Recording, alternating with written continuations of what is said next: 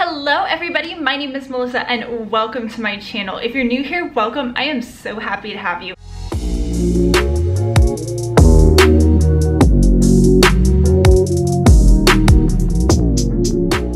First things first, I just want to say Happy New Year. Welcome to 2022. How did these past 2 years just like fly by? I have no idea, and I'm pretty sure you probably feel the same way. I hope you had a wonderful new year. I still have a couple videos that I want to kind of talk about my reading of 2021. Basically, I read a total of 75 books. I made it to my goal on the very last day of the year. So, whoop, I made it, which is really kind of like, I'm excited that I finally was able to accomplish that, but unfortunately it was my least amount of books read in the past like however long I have been on Goodreads or like participating in the reading challenge, I think since like 2018. That being said, today's video is actually going to be my most favorite romance books of 2021. I want to do another video about books that are not romance related that I really enjoyed, because there are some that I absolutely loved and adored. I've been thinking about also doing some other videos, but anyways, that's neither here nor there. Let's go ahead and get into the whole point of this video and talk about the books, the romance books that I loved in the year of 2021. The very first book that I want to talk about is actually one that kind of sparked my reading back at the beginning of, or kind of mid to beginning of the new year, and that is K-Pop Confidential by Stephen Lee. This is a young adult book, has some romance aspects to it, but the reason why I put this in here, it's one of my runner-ups. I gave this book 4 stars. I really enjoyed it. It was a super quick read. If you like K-pop, if you like kind of like not just like a main character hero that is a K-pop star, but if you like the heroine kind of traversing through, kind of figuring out how to be a part of this world, this book just, it gave you that. I really enjoyed it. I had so much fun. I really enjoyed how this main character kind of struggled with the issue of coming from America and the culture shock of going to Korea or South Korea and making her way through and trying to understand like how this industry is and how it's very, very difficult on those that are trying to make it. This has some very, very good points in it, and I adored it so much. It actually like kickstarted me into reading more K-pop books on my Kindles as well, or on my Kindle. So if you want to check out my Goodreads, I have all the books that I read obviously on there. This sparked that love for me, and I'm so thankful that I read it. So 4 stars, very, very fun, super quick, very short read. I think there should be a second book coming out soon if it hasn't come out already. Very excited. This next book is one that I gave 4 stars to, but I feel like it was very, very impactful in getting me back into reading, especially since this genre is one that I really just didn't read, I feel like, too much, or like really good books in this genre as I have in the past, and that is A Lady of Rooksgrave Manor by Catherine Moon. Sorry, I'm trying to avoid the shiny parts here. This is about a girl who is, I guess she's a maid, and this doctor finds her and he's like, hey, I think you would be like a really good position to work in this manor house. And basically it's kind of like these girls are escorts, but they're escorts to monsters. And this just was so much fun. You see a bunch of different characters from literature, like I want to say like The Invisible Man. There was like Dracula, I want to say. I can't even remember. This book was just wild and tons of fun. So I know this was a lot of people's kind of first foray into the reverse harem genre, and I think it was an absolute great one to pick up. I was so glad that I saw other people reading it, so I gave it a try myself. I know the second book, I believe, is coming out here soon in the next couple months or so. I definitely want to pick it up as well. So if you are looking to give a try to reverse harem and you like paranormal books, I think this is a great one to start off with. So the last runner-up book that I gave 4 stars is called Find Me by Ashley Rostek. I believe I'm saying her last name right. If I'm wrong, I'm so sorry. This is one that I just kind of picked up on a whim. I saw the cover and I was just like, ooh, that's really pretty. So I picked it up on Kindle Unlimited and I'm so glad I did. This one is definitely very kind of difficult to deal with at times because our main character has PTSD. She was a witness of her parents being murdered. She was like, had a bunch of other like issues going on with this like psycho stalker that was her teacher. And you see her basically after like a year or so from that time, and she's now living in a new state, in a new town, with a new name, and her uncle kind of just drops her off and is like, okay, good luck. And she has to like figure out how to like move on by herself because she's kind of left there by herself. Of course, she has 4 lovely neighbors and they're all brothers. So this is another reverse harem story, but I really liked this. I thought the brothers just had such a great bond. You see, like, obviously the oldest is the one that's like the more like pushing away of the relationship, and then you have the 2 younger ones, which are a set of twins, and it was just so much fun. I really enjoyed it, and it did have some very triggering aspects to it. So again, if you are sensitive to certain subjects, definitely check that out. But I think Save Me was just, yeah, I'm sorry, Find Me was really, really good. And then I recently just read the second book, Save Me, on literally the last day of the year. So I really had a lot of fun with this book, like 2 books so far in this series. So if you are interested in checking out something that has a little bit more of a thriller aspect, definitely check this out. I had a lot of fun.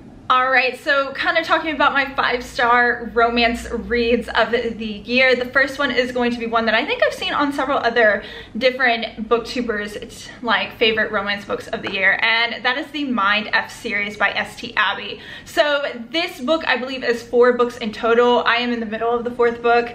I know I really need to finish it, but I just don't want it to end. This is a very different kind of scenario where our main character, she is a serial killer, but she goes after like these bad guys who do very bad deeds, or maybe she's getting revenge on something that happened to her past. So there are another like trigger content warnings as well to go along with this book series. But oh my gosh, I really liked this whole dynamic because the male lead character, he's actually an FBI agent who is assigned to find her, and you know, because she's the murderer, and he doesn't know who she is. And it was just really interesting to kind of see this dynamic, kind of like cat and mouse game in a way.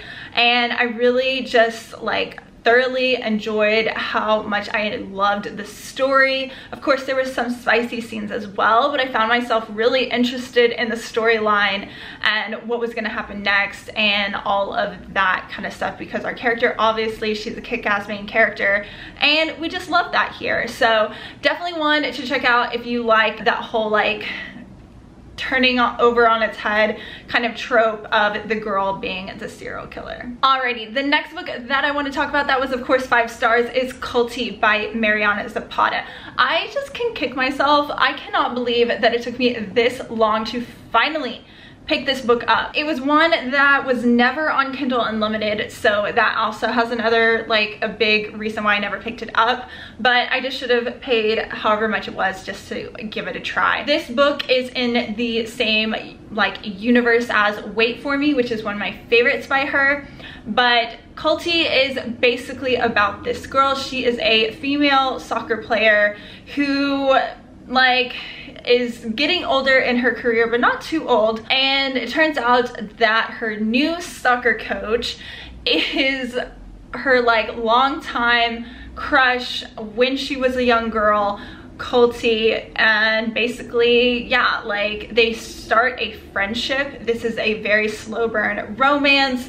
That's one of the biggest things about Mariana Zapata. Obviously, she is the queen of slow burn romance, as everyone says, and she definitely deserves that title. This book is spectacular in the way that it kind of starts off with that friendship and really just grows and blossoms into kind of those feelings of a deeper connection, and that's why you can sit there and read this really long book and just kind of be invested and care about these characters. I really loved this. This definitely had a lot to do with like politics and sports and just a lot of different things that happened, and I really enjoyed like the grumpy sunshine aspect of this book, because Colty is just not a very nice guy. He's doing this kind of, you don't really know why he is a coach there, because he doesn't seem that interested in doing his job. And of course, our main girl, Sal, she calls him out on it, and it sparks this friendship. This book is set in Houston, Texas, where she is playing soccer for the team here in Texas. And it was just, oh my gosh, I love this book. So much fun. I tabbed a bunch of like, I don't know. I tabbed a bunch in this book. I don't know where I'm going with that. Basically, really loved it. Kicking myself for not reading it sooner. Definitely a great one to pick up if you have not. The next 5-star read that I want to talk about is The Love Hypothesis by Ali Hazelwood. This one, oh my gosh, if you like fan fiction, but fan fiction done very well, you will love this. I think this book was probably one of the most popular books of 2021. I keep wanting to say 2021, and for a very good reason. This is basically about a girl named Olive. She is a PhD candidate student, and she finds herself like in this situation where she is kissing this random guy in the hallway because she wants to show her best friend that she's no longer interested in her ex-boyfriend, so her best friends can start dating that guy. So lo and behold, it turns out that it is this like grumpy professor that no one really likes.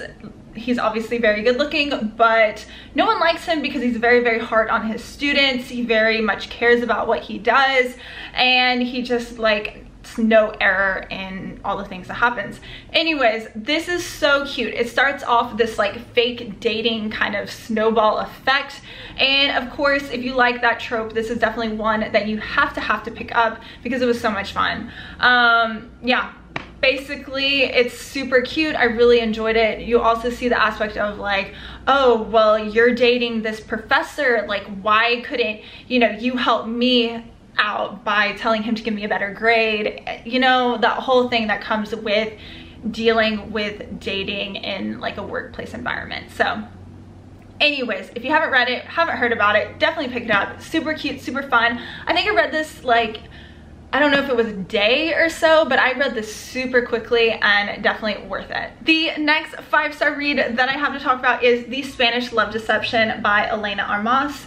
This is a book that I feel like everyone talked about. It was literally everywhere.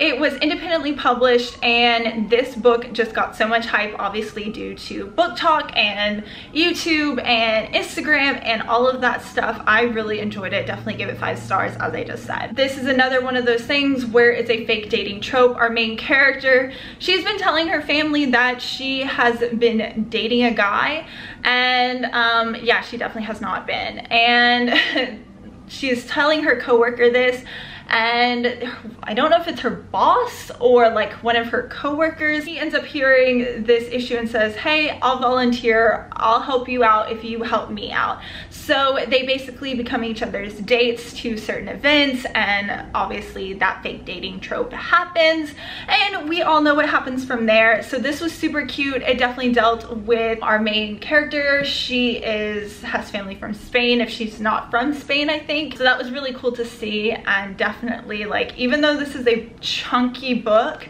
I flew through it. I enjoyed it so much, and I definitely think that both of these as a fake dating kind of trope, both of them are very good and well worth it, and I don't even know which to pick, which would be my favorite out of the two, to be honest. A YA book that I gave 5 stars to was one I kind of read closer to the end of the year, and that's XOXO by Axie O. I honestly loved this book. So when I talked about reading it for my December TBR, I thought that they had met like at school or like at some sort of camp for music. No, I was completely wrong. Our main character, she works at this karaoke bar in the States, and she ends up going to one of the private rooms to kick this guy out because basically he's just been like sitting in the room for too long and not paying for it. Lo and behold, it's this young guy. Obviously he's super cute. She's like, hey boy, you need to get out of here. And so they end up like going kind of on this little adventure for the night because she found out, I think, that she just didn't get the best not report card, but like the best feedback on one of her performances. And so she is a cellist, and so she's kind of bummed about that. And it's like more so she's very technical in her abilities, but they're like, no, you need more emotion, you know, basically live and feel the music and understand it. So that is what starts this whole adventure out. They, like I said, kind of spend this not night together, but they go on these little adventures, go out to eat, do a couple fun things, and it was super cute. And then like the clock strikes midnight and they end up parting ways. So I thought this was super cute. The main character's grandmother, who still lives in South Korea, is ill, so her mom's like, I need to go home, convince grandmother to have this surgery. So you're dealing with like family health issues. The main character is like, hey, I want to go to South Korea, live in a different place, try something new. So she applies to one of the performing arts institutes or schools, high schools there, and guess who she meets? One of the boys, or the boy that she found in the karaoke room, and it turns out he is a huge K-pop idol. And you know, if you know anything about the K-pop industry and things like that, like dating is just like a no-go. It definitely can kind of like ruin the image or what have you. And I just really liked this. I thought it was just so much fun. Definitely had some very hard-hitting topics. Super cute, super fun, and I just love this cover. And even when you take the dust jacket off, like it still has like the same thing, except the XOXO on it. So super cute. I really loved this one, not just for the cover, but it definitely had some good points to it, and I really enjoyed it. Alrighty guys, thank you so much for watching my favorite romance books of 2021. Stay tuned. I have a couple more books to do in this like end of year wrap up for last year now. And again, I hope you had a absolutely fabulous New Year's. I hope that this year brings lots of change in all the good ways. And you know, if you have any recommendations for me, have read any of these books, or have any thoughts or opinions, I would love to chat about it, talk about it in the comments down below. And I hope you have a great day and happy reading. Bye.